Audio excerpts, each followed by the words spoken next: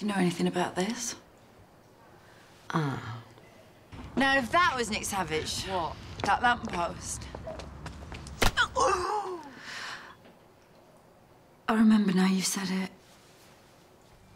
I need a big bar of chocolate and a cup of tea with far too much sugar in it, OK? Is that how you entice him down? No, that's for you, you pillock. Right, fine. Straight faces.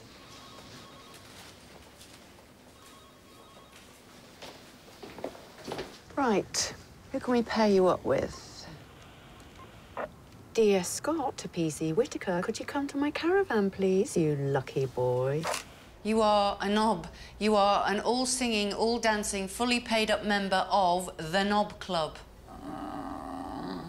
How many times have we had this conversation lately, Rach? If you can't be nice, then...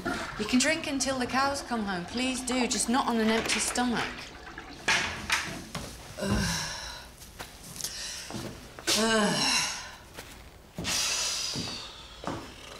Do I smell, you know, that low-level seeping through your pores morning after the night before, sour brewery type thing?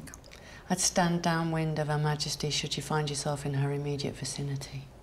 Anyway, I've told Godzilla, and she said, "Oh, Rachel, I'm delighted for you. How lovely." She did not. No, did she bollocks? She said, "Ooh, August, well-timed knobbed." She's a bitch. I'm sick of her. She's a nasty, miserable old... Oh, hi, boss. Classic, yes, 1-0. You're thinking you talk shit sometimes, Janet. Thank you. So I had her shufty through Eunice's medical records when I picked them up. And there isn't just 2 daughters. There's 3 daughters and a son. Sheila, Michael, Julie and Helen. 4 kids and none of them ever visit. Yeah, well, families, eh? How is your mum? Don't ask. Where'd you go when you've got nowhere to go? Me? Starbucks?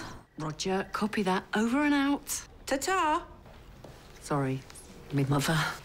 Yeah, she lives with her mother. You're so clever, aren't you? I'm telling ya. You'll be calling me Mum one day. Yeah, you're gonna have to pass your sergeant's exams first, though, eh? Oh, you're so funny, Janet. Yep.